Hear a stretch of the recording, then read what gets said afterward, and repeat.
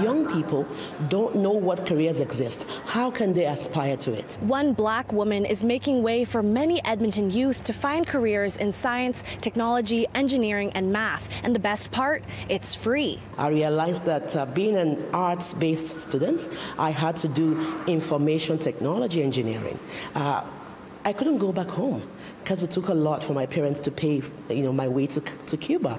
And so I had to learn. Funke Smith created STEM Cell, a STEM and career exploration lab inside the Clairview Community Recreation Center in Northeast Edmonton. She did it out of her experience realizing how STEM skills were necessary for most jobs. So her lab will give youth anywhere from 12 to 24 years old the skills they'll need to pursue a career in the industry. We are able to support young people who maybe might be out of school youth, who might need to do either subjects that they want to now pick up to be able to go to post-secondary.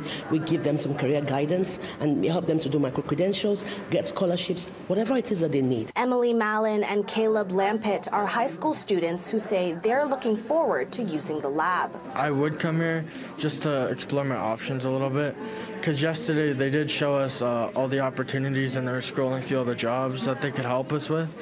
And the big one for me was engineering. I have so many dreams.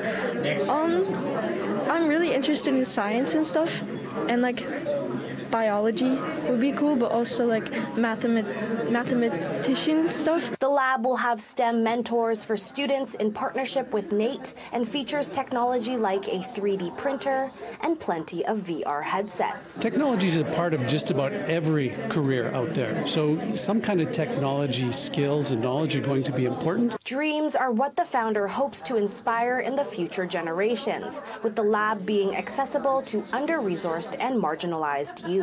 It's not that I didn't have a math brain. I just didn't find someone to teach me the right way.